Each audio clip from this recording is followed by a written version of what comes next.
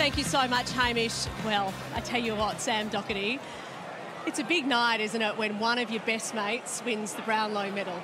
Yeah, it is. It's been as you can probably tell behind us, there's a pretty exciting table here, and it's one of my great mates in Cripps, and we've been together through a hell of a lot of tough stuff, and to see him up there tonight, it's pretty emotional. It's a reward of a lot of years of effort, and I'm bloody proud of him as a mate and as a teammate to be able to see him up there winning this award tonight. We said it at the opening of the night that he really has worn, you know, the difficulties of the team on his shoulders. Really hard. He's worn that. But now he's got some help there, hasn't he? And so he is just playing some great football.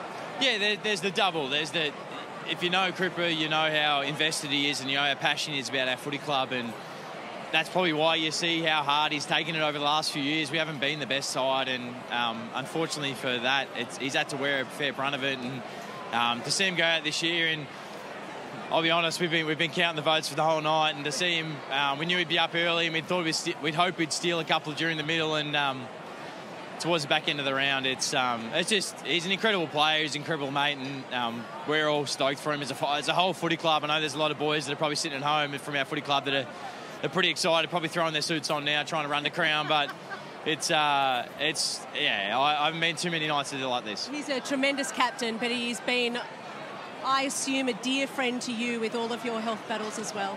Yeah, he has, and he's one of my best men in my wedding. I wouldn't disclude him from that. He's been an incredible friend through incredible tough times for me, and I guess from everyone that's listening at home, he's exactly what you see is what you get, and he's a great country bloke that cares a lot about his friends and a lot about his footy club, and we see every part of that, and I hope that everyone's enjoying the fact that he's won the Brownlow tonight. I think they would be, because he's an incredible bloke and he's an incredible player, so we're going to go off and enjoy the night, and I hope that everyone else does. So I didn't expect to be doing this interview, so You're doing well. No, I'm going okay. So thank thank you. Sam. One final question.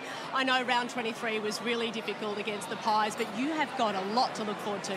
Yeah, we do. We've got a really good list that's come under Vossi in 1 year, and have improved ourselves pretty well. So obviously the back end of the year, the Melbourne and the Collingwood game hurt a fair bit, but we're pretty optimistic about where our future lies with the talent that we've got and the game plan that we've got, that we'll be able to take it pretty far next year. So pretty disappointed watching the finals and the grand final and all the boys watching it and playing it this year. So hopefully we're there next year. I really appreciate your time. Good luck with next season. The Carlton Football Club, the Carlton fans have got smiles on their faces tonight with Patrick Cripps, the Brownlow medalist for 2022.